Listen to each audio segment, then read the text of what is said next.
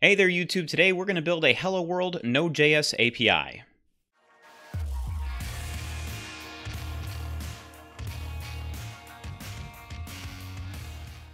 Before we get started coding, I want to take a moment and outline this series. This is the first video in a series I'll be producing for YouTube called Coding NodeJS APIs. We're going to start by building a Hello World NodeJS API, which is this video. We're also going to cover some basic HTTP concepts as well as how to test APIs with Postman. I'm going to be giving a little bit of a highlight on the different areas of Postman so you're comfortable using it. Next, we're going to move on to sending and querying data from a NodeJS API using query parameters, using URI parameters, and then using a post request to send data to an API and save it. Then we're going to get into saving data into a database with the NodeJS API, where we're going to use our post message from the previous video to save information into AWS DynamoDB. Then we're going to move on to validating the API request, so this way we know that the data coming in is validated before it gets sent to the database using a package called ExpressValidator. Next, we're going to move on to adding authentication to an API with AWS Cognito, where I'm going to explain how to set up and configure Cognito, as well as integrate it into our API to prevent unauthorized requests. And then finally, we're going to deploy our Node.js API to AWS using Elastic Beanstalk. Some prerequisites you'll need installed before you can follow along in this series is Node.js installed and configured on your computer.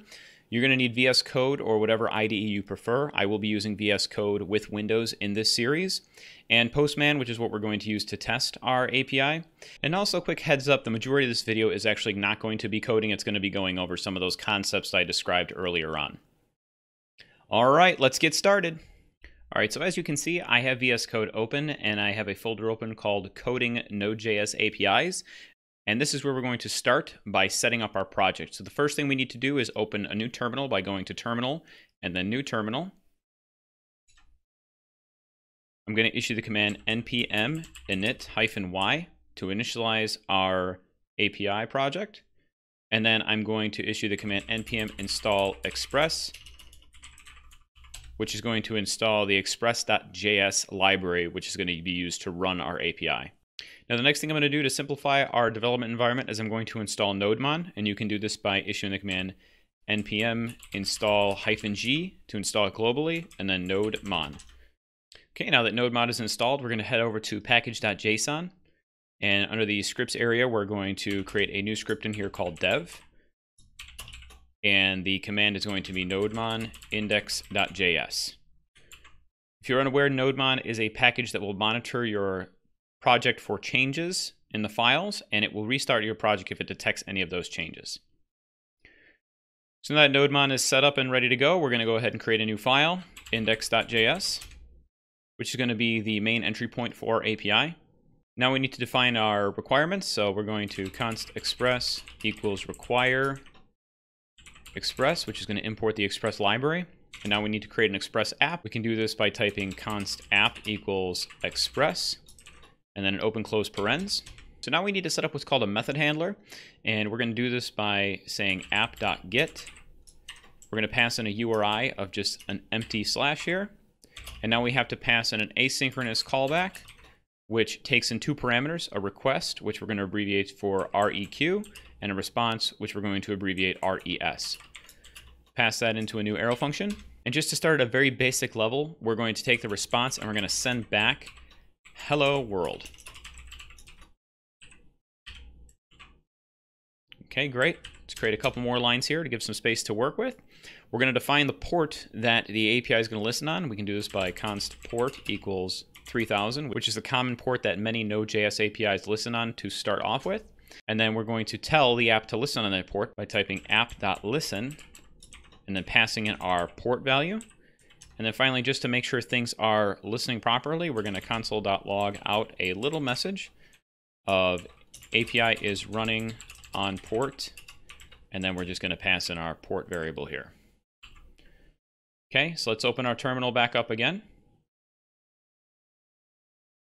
And we're going to issue the command npm run dev to start up our API. And now we're going to head over to Postman to test our API. So now we've got Postman open, and we're going to start off by creating a new collection by clicking on the Collections tab on the left-hand side, and then clicking on Create Collection. We're going to name our collection NodeJS API. Hit enter. And then inside of our collection, we're going to add a new request. So click on Add Requests and just say Hello World for the request name. Go ahead and save it. And we'll open that request by double-clicking on it and type in http://localhost:3000 and go ahead and click Send. And you should receive a response of Hello World.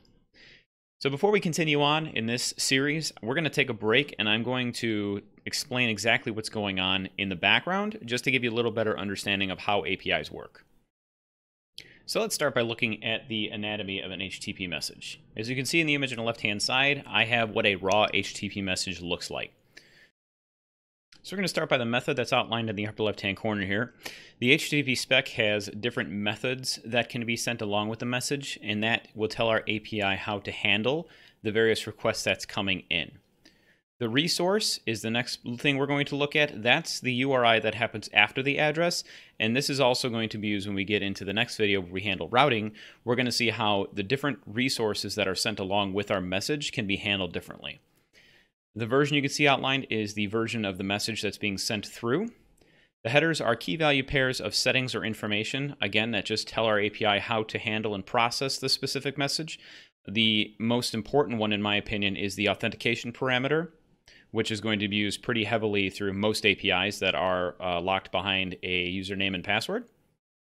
And the last section here is the body of the message, which contains the information you're going to send to your API, or if it is a response, it is the information your API might be sending back to you. Next, we're going to take a look at Postman, and we're going to see some of the different areas of Postman. So the first one I want to call out is on the left-hand sidebar, the Collections, Folders, and Requests area. Collections can contain folders and requests, and folders can contain requests but also nested folders. Settings can be inherited from the parent folders and collections, so you can right-click on any collection or folder, set a setting for the requests below, and then set the request to inherit those settings, which is very useful if you need to share settings between multiple types of requests.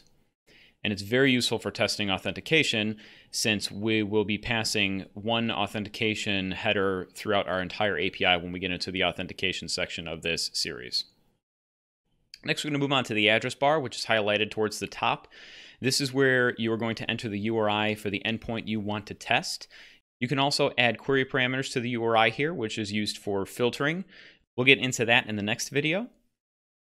Next is the request area, which you can see highlighted there. The request area contains configuration options for a specific request before it is sent. You can configure things such as query parameters, authentication headers, the body to send to the API, and much more that we're going to cover in this course. You can configure your various request headers to have some sort of scripting built in so you can pass variables from request to request to request, but that's far beyond the scope of what we're looking to explore in this series. Next, we're going to take a look at the response area, which contains the information sent back from the API that we can review for validating their API is doing what it's supposed to. Some of the more important aspects of this area are the status in the upper right-hand corner, along with the response time and response size.